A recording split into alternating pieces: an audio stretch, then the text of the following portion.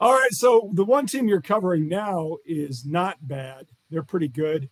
The Dallas Cowboys redeemed themselves on Sunday at AT&T Stadium by continuing their complete and utter dominance of all teams located in America's Northeast.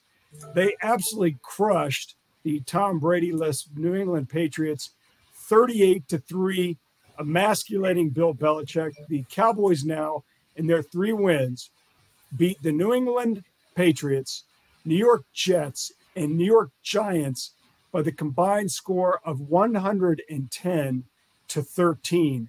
And the only blip on their on their first 4 games of the season was, of course, last week in their embarrassing loss in the desert. Clarence, anything we see on Sunday really surprise you? Well, the thing about it is when the Cowboys beat somebody, it's like, oh, they were a bad team. They were a bad team. Well, they did. The Giants are pretty bad. I understand that, but I mean, if we do cover college football, let's compare scores with the Giants and the 49ers and and some other teams. And yes, the Giants are bad. The Patriots, the Eagles 25-20. Okay.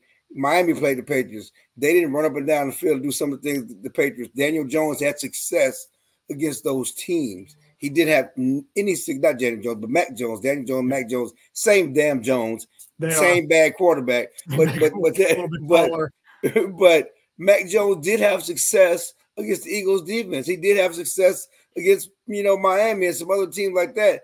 He had nothing against the Cowboys. So give the Cowboys credit for what they've done, and they have a formula. That defense, when it turns you over and they get a lead, they're tough to beat, and they're one of the best teams out there when they do that. When they don't, as they did in certainly in the Arizona game, things are different.